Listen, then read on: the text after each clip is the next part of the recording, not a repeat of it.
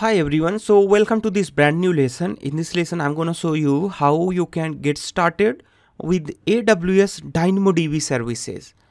DynamoDB services are NoSQL services.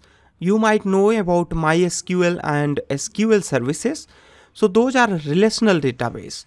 But DynamoDB is NoSQL, that's mean a non-relational database. A DynamoDB, that's mean NoSQL and SQL databases are used to store the information, and in general we store our data in a table, and in the same way you can also do with the DynamoDB. And this is fully managed by AWS and Amazon. And what is advantage of this DynamoDB over SQL databases? These DynamoDB services are really very fast and high performance, and they are pretty much scalable. Alright, scalable means, let's say if you have created a table today and you want to add more columns and more data, a new type of data in that table, it will be really easy to add in a DynamoDB. But in MySQL, you have to create a new column. Thereafter, there will be a lot of overhead processing. That is why this DynamoDB nowadays is being preferred, or any other type of NoSQL databases. So let's go ahead and see what are other important parameters of this NoSQL.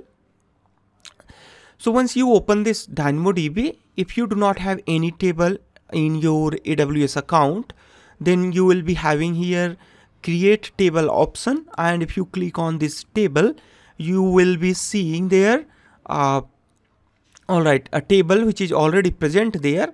But if you want to delete it, you can simply delete it by clicking there. Alright, and thereafter it will ask you to type there delete.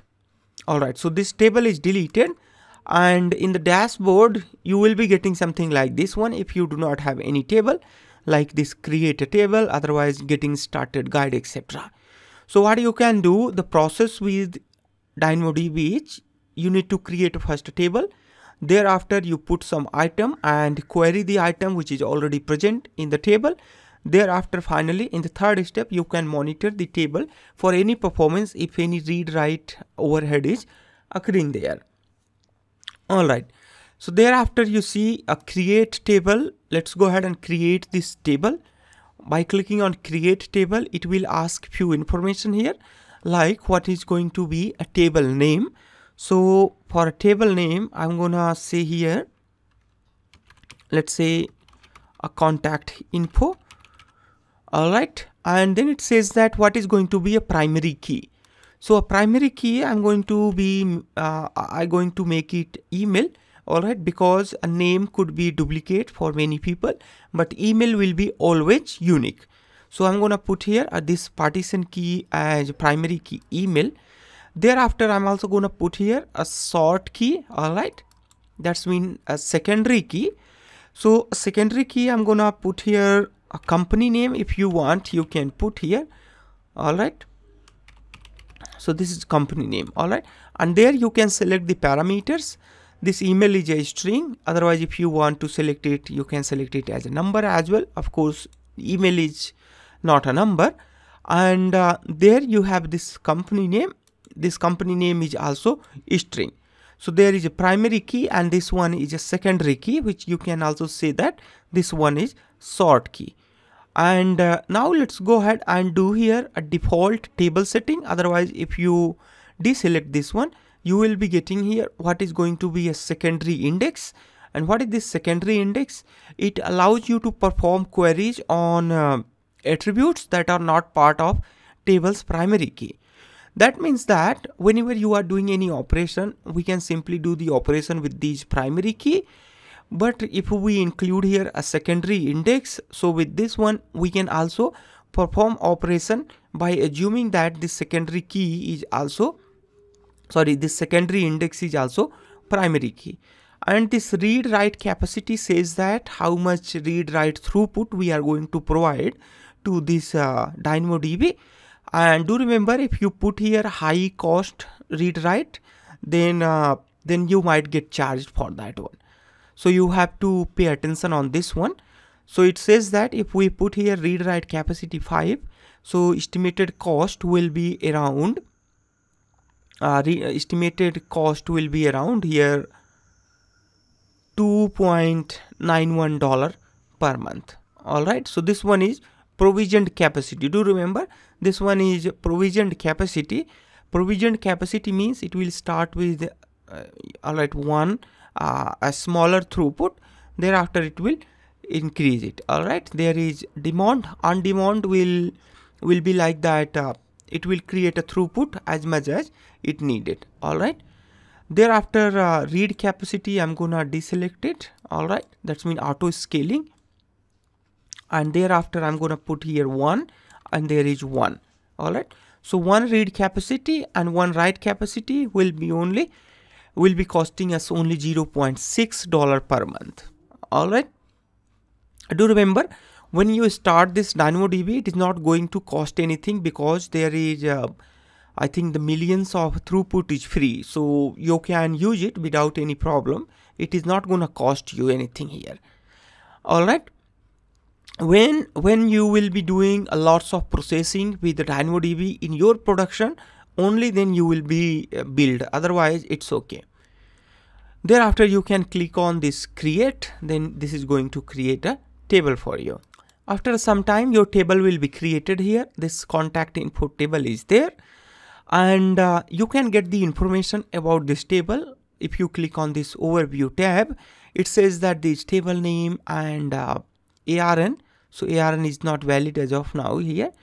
All right, other information is available here. All right, here final ARN. All right, so this one is a final ARN. We will be needing this Amazon resource name if we do any operation at our AWS Lambda, or if we perform any operation using some programming. All right, any programming language. So this table will be identified by this ARN number. All right, you can see items if there is any items present in your table. It says that we do not have any item present in our table. We have here email and company name. All right, now how you can create an item? You can simply click on here create an item. In this email you can say you can put your email like this one, and then in the company name you can put the company name. Thereafter you can click on OK.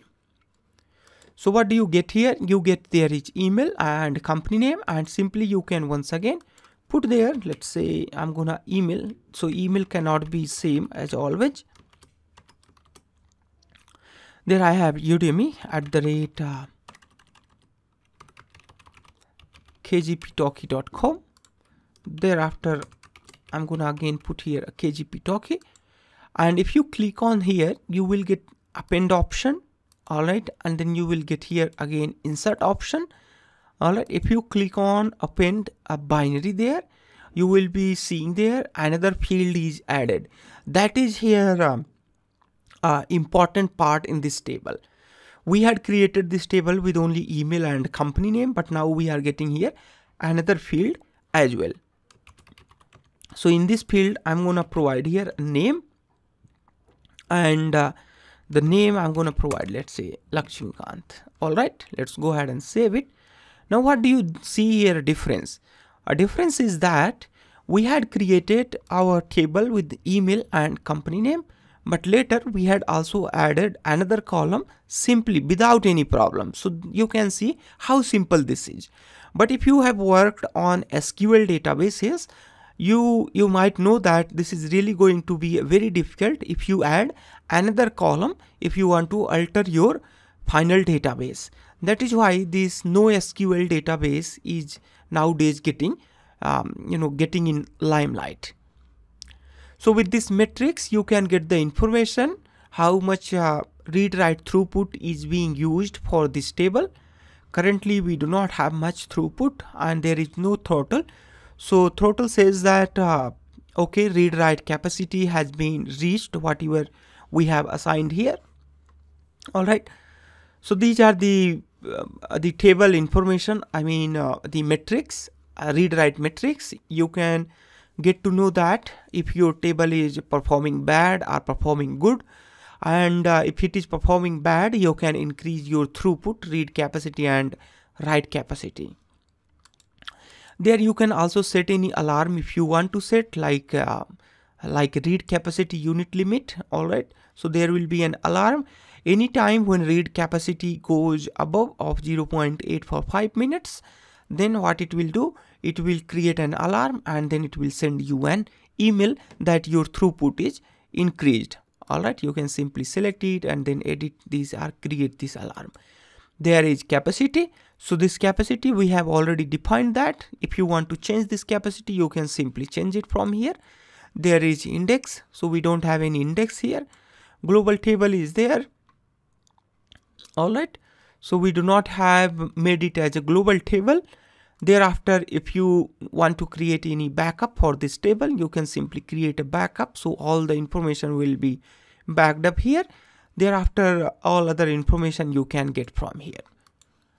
All right, perfect. Now let's say if you want to search any information here, if you have a large table and you want to search it, how you can search it? You can search it from here. There is a query and a scan. So with the query, you have to provide here a primary key and then the company name with that query. Let's say if you want to get all the information which is having email is equal to info@kgp-talkie, then you can get that. All right, like this one.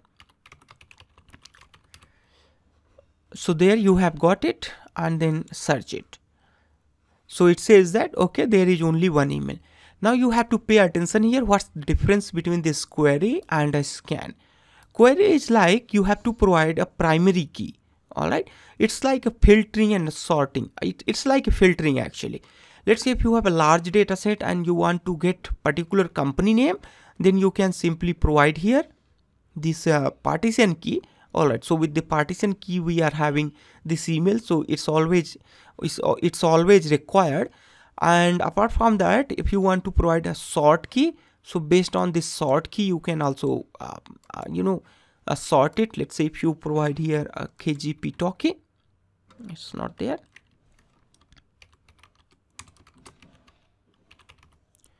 You can also get it. So what's the difference it is going to create here? Let's say if you have many email here and let's say you have here a Gmail, etc. and then you have a company name where I work. Then if you want to search with my email and company name, all right, then you will get other information. All right, perfect. Thereafter, if you want to search it with a scan, so scan returns the result, all right, all the available results. So you do not perform any sorting, although you can add here a filtering based on the attributes. Like let's say if you want to provide here a name attribute, thereafter you want to get any name which is equal to Lakshmikant, then you will be getting this information. All right. So with the query, you need this primary key, but with the scan, you don't need any key. All right. You can do a filtering, but with the scan, it starts scanning your table and it will show you all the information and the data available in your table. All right. Perfect. So this is all about in this lesson. Thanks a lot for watching it. I'll see you next lesson.